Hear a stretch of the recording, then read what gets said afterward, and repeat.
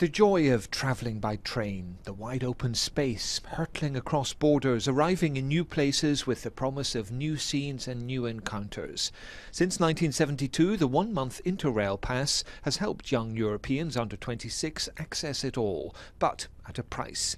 From €245 for a light schedule, rising to almost double that.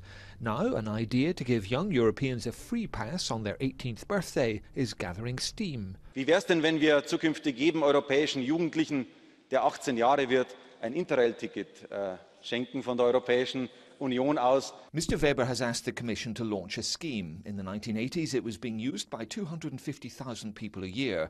One estimate puts the cost of free passes now at up to €1.5 billion, if two-thirds of today's 5.5 million young Europeans use it. Grundsätzlich unterstütze ich alle Aktionen, die den jungen Leuten die Möglichkeit verschaffen, innerhalb der Europäischen Union zu verreisen und mobil zu sein. Ich würde mir wünschen, dass es in den nächsten Jahr vielleicht zu einer konkreten Aussage der Mitgliedstaaten kommt. Other MEPs saw potential ecological advantage. Wenn Sie das noch umweltfreundlich machen, auf der Schiene, ist es umso mehr zu begrüßen.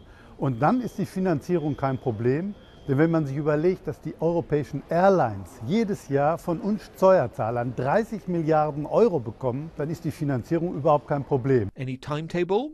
No, still waiting for a green signal.